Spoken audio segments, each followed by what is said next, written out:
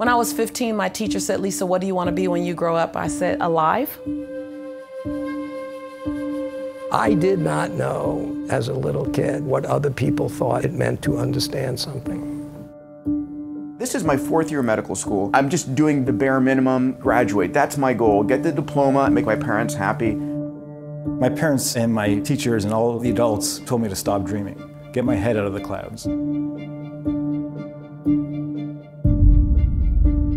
She said, "You are the weakest writer I have ever met in my entire life. What I recommend you do is get a desk job and never speak in public, Miss Nichols." Everybody I know is saying, we have an education crisis in this country. Well, if you misdiagnose your problem, you're unlikely to solve it. The great model was America was the first to do a whole lot of things to raise the bar based on advanced technologies. We choose to go to the moon. They've got the flag up now. Today, go to a newsstand, every cover, it's either about sports, it's about entertainment, beautiful women. It's not at all an education crisis, it's a culture crisis.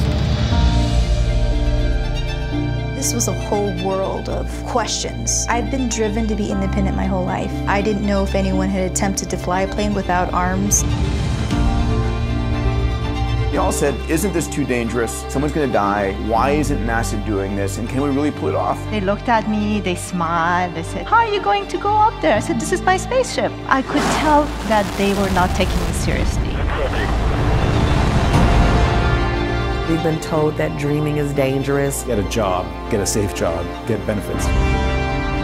The biggest discomfort we have is not being true to who we know we are. But something has shifted in our world, and it's an awakening that people are realizing they don't have to take that bargain if they don't want to. The challenge is your mindset, what you believe you're capable of and what you believe is possible.